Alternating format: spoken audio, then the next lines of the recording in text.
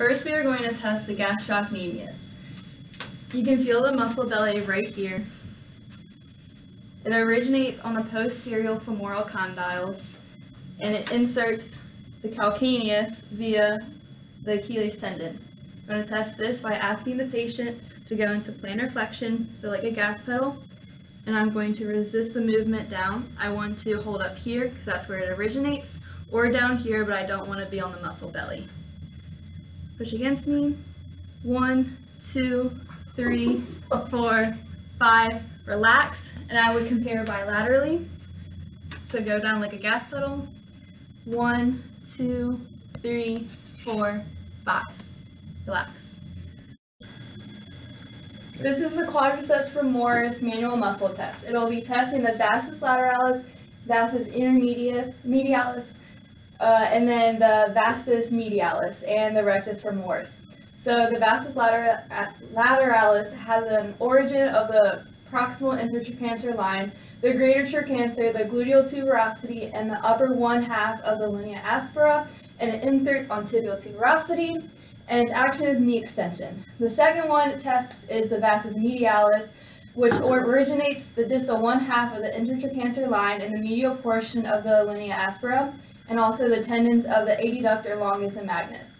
It inserts on the tibial tuberosity, and its action is knee extension and patellar stabilization. Third, it tests the vastus intermedius, which originates on the anterior lateral portion of the upper 2/3 of the femur. It inserts tibial tuberosity, and its action is knee extension. The last one is rectus femoris, which goes straight down. It originates on the AIIS and the groove located superior to the acetabulum, and it inserts on the tibial tuberosity, and its action is knee extension and hip flexion. So to test this, we're going to put our hand underneath the athlete's knee to prevent their knee from going into the table. We're going to ask them to go to a little bit of extension, and we're going to hold them and tell them to not let us break. Ready? 1, 2, 3, 4, 5. Relax. And compare bilaterally. Ready? 1, 2, 3, 4, 5. Relax. Okay, so now we're going to test the sartorius. The origin is the ASIS, and the insertion is the pes anserine. Its action is knee flexion, internal tibial rotation, hip abduction, hip flexion, and hip external rotation. So we're going to have the patient look at the poo on the bottom of their shoe. We're going to have them like this. So we're going to be forcing them into hip abduction, and then adduction and hip extension, hip internal rotation, and knee extension. Okay. Don't let me break you. 1, 2, 3, 4, 5. Relax. Compare bilaterally. Ready? 1, 2, 3, 4, 5. Relax. Alright, next we're going to talk about the semimembranosus and semitendinosus. The semimembranosus, its origin is the ischial tuberosity. The insertion is the posterior medial portion of the tibia's medial condyle, and its action is knee flexion, internal tib rotation, hip extension, and hip internal rotation. The semitendinosus, the origin is the ischial tuberosity. Insertion is pes anserine, and its action is also knee flexion, internal tib rotation, hip extension, and hip internal rotation. So what you're going to do is have the patient knee flexion and then a little bit of external rotation. You're going to stabilize and then push them down. Don't let me break you, Will.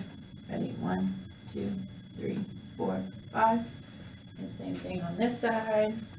A little bit of external rotation. Ready? Go. 1, 2, 3, 4, 5. Go. Alright, next we got vastus femoris.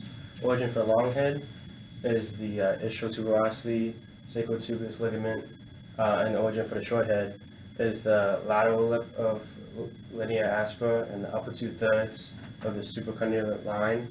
The insertion for the long head is a lateral tib condyle, when then the insertion for the short head is the lateral fib head. The action for the long head is hip extension and hip external rotation. And then for the short head, it's knee flexion, external side rotation. Then to test this, you have the patient flex the knee and instantly rotate, stabilize the back, have them not break, and 1, 2, 3, 4, 5, relax. Test bilaterally. 1, 2, 3, 4, 5, and relax.